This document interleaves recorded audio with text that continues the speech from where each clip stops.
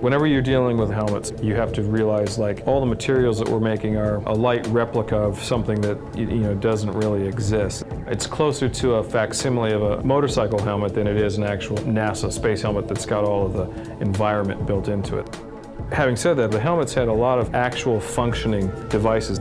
We had microphones and earphones. We did custom lighting for the insides of the helmets to help light the actors' faces, and we had them on positionable levels of power. We built on-camera visible air ports right into the helmets. There were fans on their backs. We turn them on, we plug them in, and it circulated air.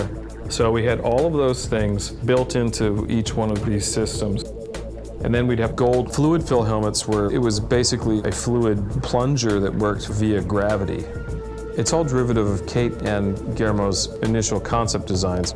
The Australians were very kind of rough and ready. The Chinese helmets were very angular.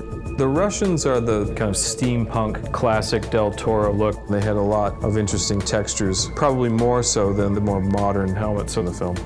There were fluid levels on the ears, a balancing system, jumping spider eyes, big giant red lights as opposed to just clear ports.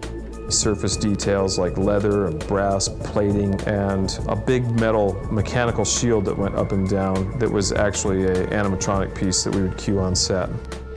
I've never heard anybody yell action louder than Guillermo del Toro. But he's very generous with information. He's very generous with how he wants to shoot things or listening to how things can be done. So you really feel like more than a participant, you're like a real ally on set. And we really wanted the helmets to be interactive and part of the storytelling process.